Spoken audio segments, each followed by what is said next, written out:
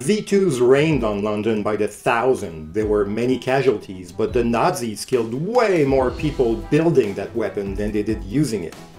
V2s were made by slave labor in concentration camps. After the assassination attempt on Hitler, the SS took over everything and Dornberger was pushed out. Von Braun joined the SS and quickly reached the rank of Sturmbannführer. When it became clear Germany would lose the war, and with the Soviet army closing in on Peenemünde, Von Braun and his entourage decided they would surrender to the US. Thousands left Peenemünde for central Germany where Dornberger would rejoin them. From there, Von Braun, Dornberger, and roughly 500 men moved to a resort hotel near the Austrian border and waited for the Americans to get close. Werner von Braun's recruitment by the US was part of Operation Paperclip, in which about 1,600 Germans working for Hitler were hired by the US government.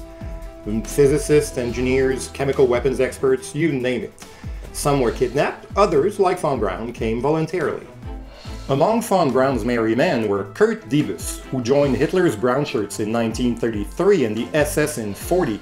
He would become NASA's first director of launch operations.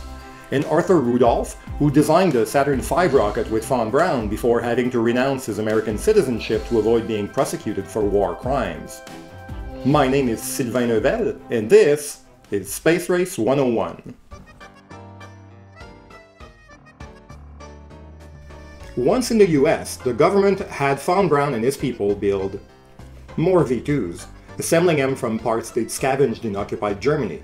Stalin, of course, didn't want to be left out, and boy, he didn't mess around. In 1946, he kidnapped like 7,000 Germans at gunpoint and shipped them in trains to Moscow. They called it Operation Osovyachim, but they pronounced it better.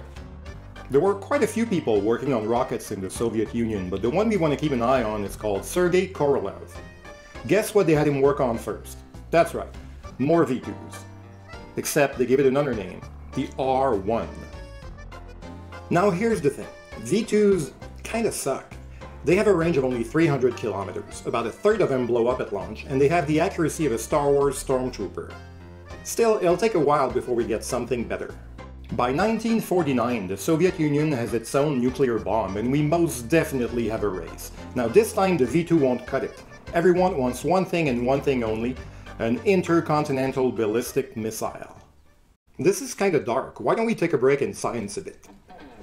Jane from Philadelphia asks, why do rockets all have these bell-shaped reactors? Well, thank you, Jane. That's a very good question. It's called a de Laval nozzle. It's basically a tube that's squished down the middle.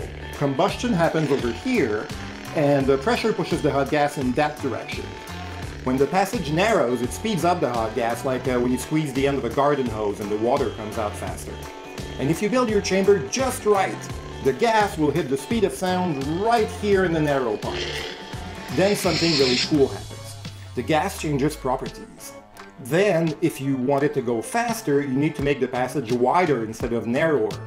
The gas will expand and pick up more speed until it comes out the reactor at over 10 times the speed of sound. Once Sergei Korolev got a working R1, he built a slightly better version of it, called the R2. It still sucked. The R3 was supposed to have 10 times the range, but it was such a mess, it never even got built. Jump forward to 1953.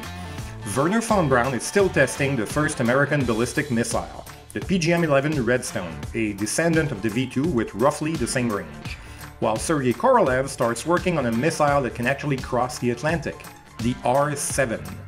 Of course, they gave it another name, they called it Semyorka, which is super cool if you don't speak Russian, otherwise it just means 7. On October 4, 1957, this R7 rocket took off from Baikonur in Kazakhstan. It flew to an altitude of 223 kilometers before releasing a silver ball about this big, with 4 antennas. It didn't do anything except to emit a radio signal, but that silver ball was the first human-made object to reach Earth's orbit. And that's how the Soviets won the space race. In our next episode, we'll talk more about Sputnik and what it took to get it up there. Also dogs. I had to skip over most of it, but the way Werner von Braun escaped Germany is absolutely wild. You can learn all about it and a whole lot more in A History of What Comes Next. The book is fiction, but the historical events and the rockets are quite real. See you soon!